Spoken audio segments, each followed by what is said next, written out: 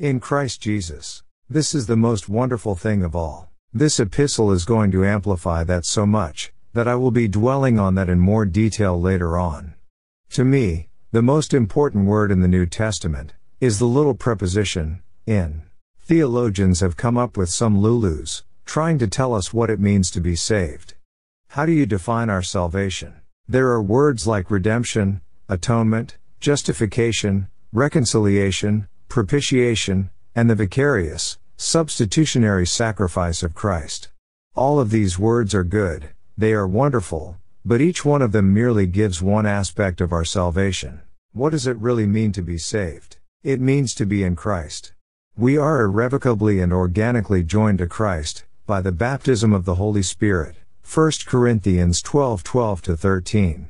We are put into the body of believers. We are told, "He that is joined unto the Lord is one spirit." 1 Corinthians 6:17. We belong to Him, and there's nothing as wonderful as that. There is therefore now no condemnation to them which are in Christ Jesus. Romans 8:1.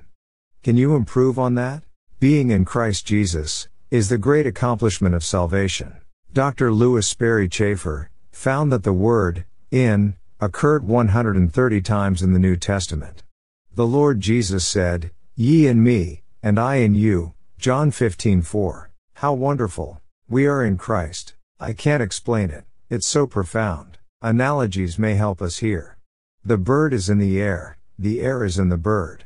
The fish is in the water is in the fish. The iron is in the fire is in the iron. The believer is in Christ, and Christ is in the believer. We are joined to Him. The head is in the body, and the body is in the head. My body can't move without the head directing it. The church, which is the body of Christ, is in Christ, the head. All the truths of Ephesians revolve around this fact. Take time to look carefully at this epistle. I feel very keenly that along with Romans, 1 and 2 Corinthians, and Galatians, Ephesians should be given top priority among the epistles. I feel that these epistles have a throbbing, personal, living message for you and me today, probably as no other portion of Scripture does. They are the great doctrinal epistles. When God said to Joshua, "Arise, go over this Jordan," Joshua 1:2, I know He's not talking to me, but He is giving instructions to Joshua. Yet, to me, it has an application. The Epistle to the Ephesians is the book of Joshua of the New Testament, and it speaks directly to me in a personal way. Grace be to you. Grace was the form of greeting of the Gentile world in Paul's day. The Greek word was charis. Two men met on the street, and one would say to the other, "Charis, I walked down the streets of Athens with a Greek friend of mine, who is a missionary.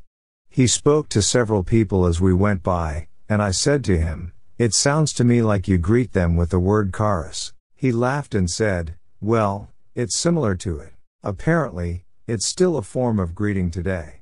And peace. The greeting in the religious world was peace. That is the word you hear in Jerusalem. Shalom.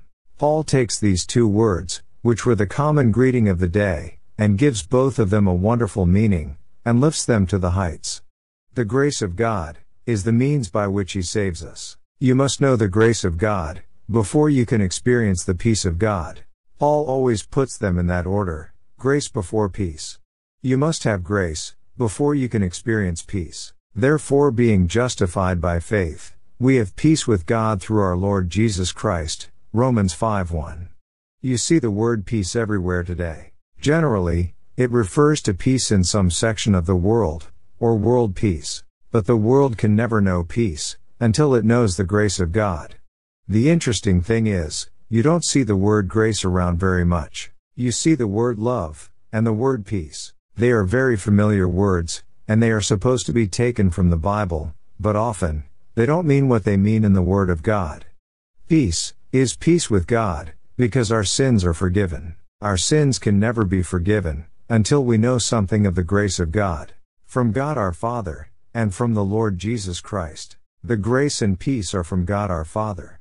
In fact, He becomes our Father when we experience the grace of God, and are regenerated by the Spirit of God. Grace and peace also come from the Lord Jesus Christ. Why didn't Paul say, they also came from the Holy Spirit? Doesn't Paul believe in the Trinity? Oh, yes, but the Holy Spirit was already in Ephesus indwelling believers. The Lord Jesus was seated at God's right hand, in the heavens. We need to keep our geography straight when we study the Bible. A great many people get their theology warped because they don't have their geography right, and when we get that straightened out, it even helps our theology.